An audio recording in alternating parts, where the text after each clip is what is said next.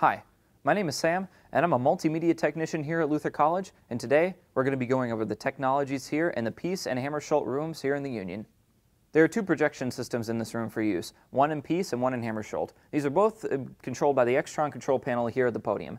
To turn on either one, press the Peace projection button to turn on the Peace projector, and the Hammarskjold button to turn on the Hammarskjold projector. To use your own personal laptop to display for the room, we have a VGA cable and audio jack in the room for use. If you have a Windows PC, you can plug both of these items straight in, but if you have a Macintosh like I do, you're going to need a special dongle.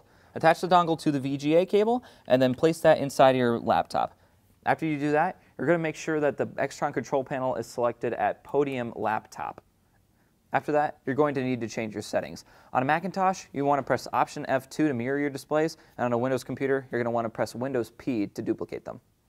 The Podium also comes equipped with a Blu-ray player. To use this, go to the Extron control panel and select the Podium Blu-ray option. Next, head down to your Blu-ray player, turn it on, and then make sure you insert your disc.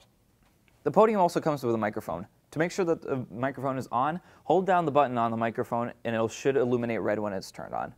And that's a quick look at the technologies here in the Peace and Hammarskjold rooms here in the Union. If you have any questions, first refer to the written documentation we have on top of the Blu-ray player. Otherwise, if you have any further questions, you can email us at multimedia@luther.edu or call us at extension 1000.